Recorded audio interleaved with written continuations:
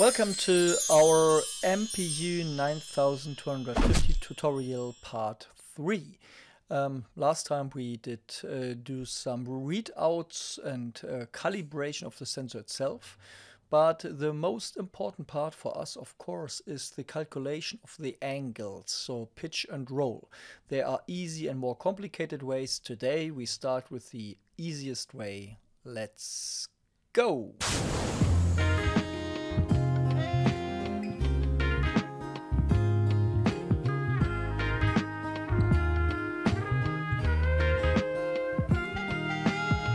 Well, before we do the mathematics, let's improve our dashboard. Last time we used the injection node to create a reset, and now I created an icon or a button on the dashboard. There's a library available that's quite nice to use icons for buttons and for other elements. You just need to find the keyword. There's a link in Node.js to find these keywords. You can choose your own ones or you can take mine. I will use this now for some of our buttons and other dashboard elements. So we create another button for the reset and for the calibration. So we have now two buttons on our dashboard. All right, now let's do some text boxes for our raw values so that we can see them on the dashboard, which is easier for debugging. You can copy the path directly from the debug log, give it a name, and put it to the dashboard.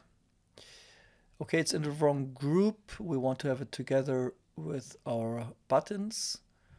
And now we also need to trigger the readout, and we see the value, and it's quite long.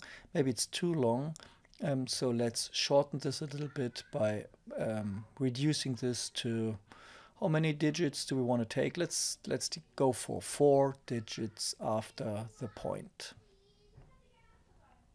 Okay, that looks good, and now we should do this for all axes. So let's take a look here. Okay, working. And now it's too static, of course. When we do calibration, we can't see anything because we need to trigger again. And it makes sense now to have an interval here. So we do an interval of, let's take 1 second. We can reduce this later to see the values. And now we can play with this and see reset and calibration is working with the buttons. Okay, you need to decide where you want to do the further calculations. I decided to take a JavaScript node now, so the real Node.js node, and not to continue in Python. At this point, it does make sense. I did both, but I think Java is better integrated. What I will do now is something what we discussed in the first chapter, so where I did draw the rectangular triangles, and we talked about the calculations. The only difference is I take the atan2, and that's because we need to cover 360 degrees, not only 90 degrees. So we have 4 squares of our complete area, and we need to do some conversion from radians to degree. So that's simply multiplying with 180 and divide it by P. Okay, now let's hand back this calculated degree information in an object in Java.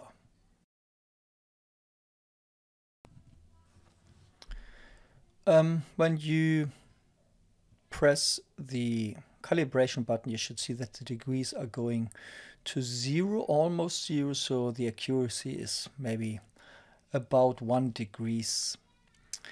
So what I did afterwards is to create also some dashboard elements to see our pitch and roll values. And then I also wanted to see some historic information, just a few seconds.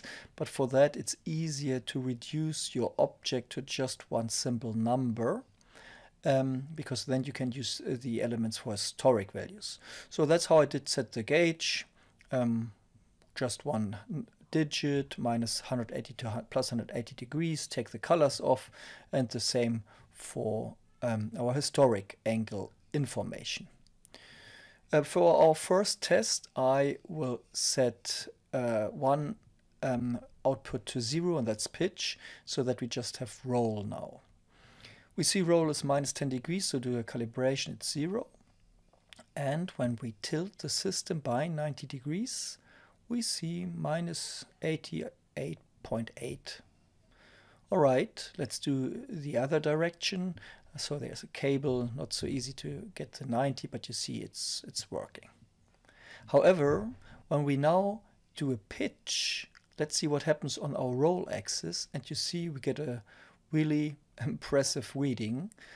And the reason is that we do no compensation of our two axes. And when we take a look at a rectangular triangle, you will remember your time at school how to calculate the hypotenuse. So that's not difficult, and we need to do this because we have two different vectors in this case, and we just did consider one. It's working as long as you just have a rotation around one axis, but as soon as you do a rotation around a second axis, it's not working anymore. So I ease a little bit our reading by using x, y, and z as variables, and now it looks a little bit more lean. And now we can put the square root on our calculation, and yeah, just take a look how I do this here. We can use the Java functions math point square root. Same, of course, for the other axis. When you now rotate our system, you will see when you rotate, for example, around the pitch or do a pitch, that our roll is much more stable and is not fluctuating anymore. So we now considered that the axis, which we usually didn't consider at all, is influenced, and that the other axis is reduced, and we now do the calculation of the compensated vector, and this helps a lot. It helps, but we don't get a very accurate system. And there's another improvement which we can do based on this method. And there you just should take a look at the NXP application note. They do a matrix calculation and come to the same equations we used, but they do another step. They assume that we reduce one of both axes to minus 90 to 90 and the other to minus 180 to 180, resulting in an improved equation. And let's take over this equation. So what you need to do is to get back the sign for the second equation, because we lose it when we use the square root. On the first equation, we have to consider the minus for the x, and then there's a little factor. So this is a mu factor, which is a correction factor, and you should add this as well. So you see here the final equation, and you can see in the application note what influences this mu factor has and how it improves the readings. And with that, you get between minus 90 and 90 for one axis and minus 180 plus 180 for the other axis, good results. Not perfect, there are even better solutions, but good results. Okay, that's it for now. Subscribe if you want to get informed, and bye-bye.